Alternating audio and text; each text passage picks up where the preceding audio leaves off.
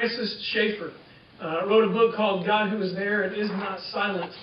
He said, our words have turned into connotation words. And one of the words of great connotation is the word faith. It does not mean what it used to mean. In fact, it is a word of emptiness. It does not have much substance. So it's easy for people, even in this country, to speak of their faith. But if your faith is not large enough to challenge the faith of the state, indeed to challenge even the foundation of law which the state claims to defend, then your faith will not challenge the state or its laws. And that's why when it comes to a conclusion of this matter, you see people who have been tortured because of their faith. It means so very little to us because we have not had to defend our faith. Every one of us in this room is a person of faith. Even if you are not a Christian, even if you consider yourself to be an atheist, you are a person of faith, because faith is simply in something larger than ourselves that we define ourselves by. What you have to ask yourself is if you have a life that is defined by something bigger than you that will defend the rights of others smaller than you and people who do not have the same rights as you. I've considered it a privilege to speak whenever I've been given the opportunity to be with Bob. I didn't know it would cost me my ability to travel anymore. Now my visa gets denied everywhere I try to go.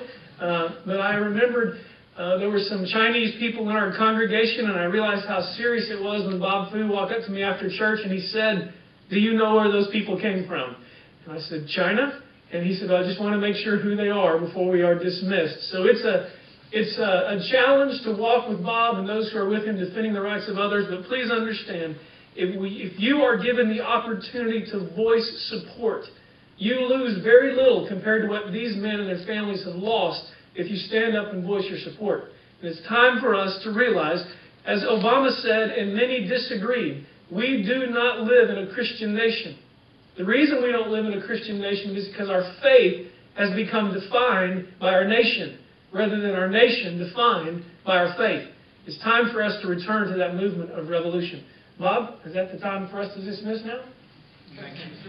Thank you.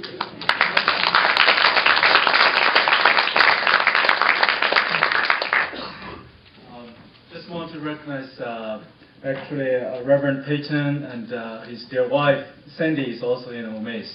Thank you so much for your faithful support.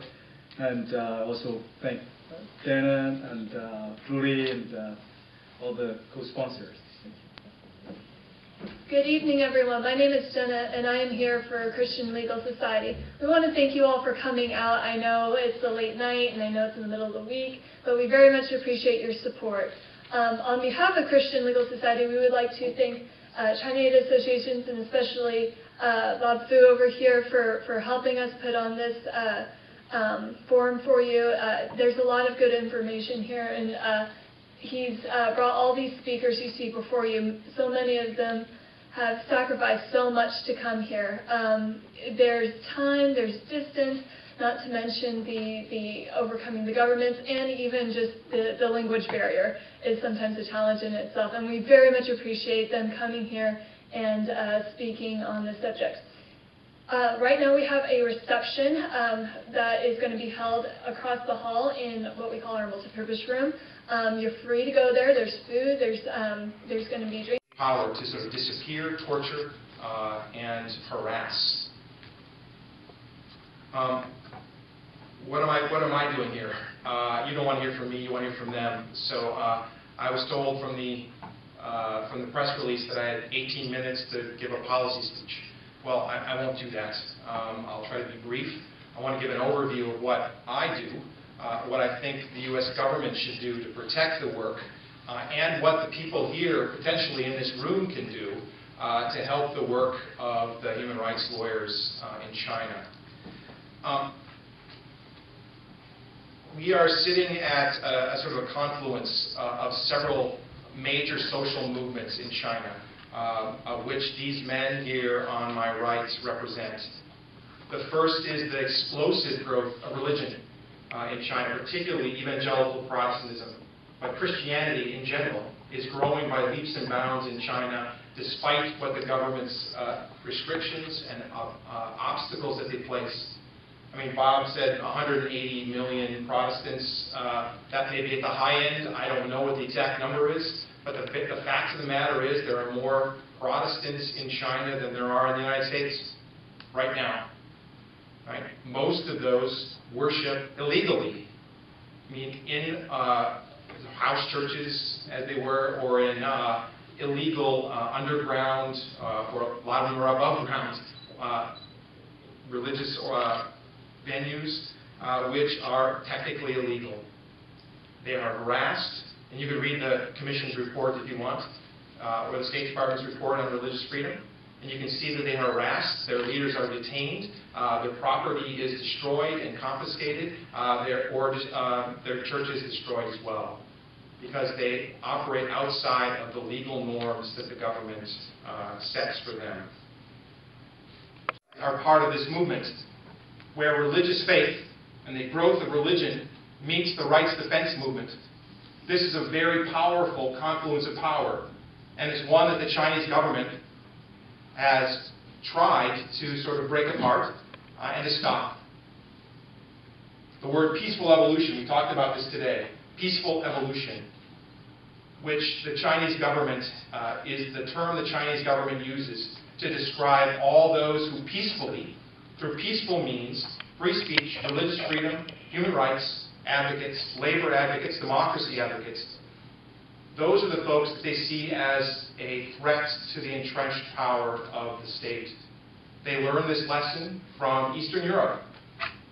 The Velvet Revolution, where Poland and Czechoslovakia and East Germany fell because of the movements of things like Charter 77 in Czechoslovakia or the Catholic Church in Poland. The lessons learned from the Chinese government throws at him whatever obstacles. He will sustain that, and as will hundreds of others who are part of this movement. Nathan sort of talked right at the beginning of this about President Hu Jintao's visit and the question of what should he do about, what is the best way of going about dealing with promoting what these men do. Because I think it's in the general interest of the U.S. government, not only to promote human rights abroad, but also to promote the rule of law in China. Long term, if there is a protection of human rights in China, if there is a sustained rule of law, that would be better for the U.S.-China relationship. It will bring stability where, sort of prosperity and trade and security can be ensured in that relationship.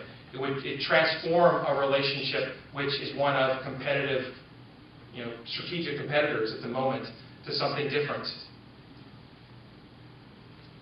So how do we do this? Part of my job at the Commission on International Religious Freedom has been, for the last couple of years, promoting human rights in China, has been a vacillation between quiet diplomacy and public condemnation, between the butchers of Beijing and our best trade partners in the world.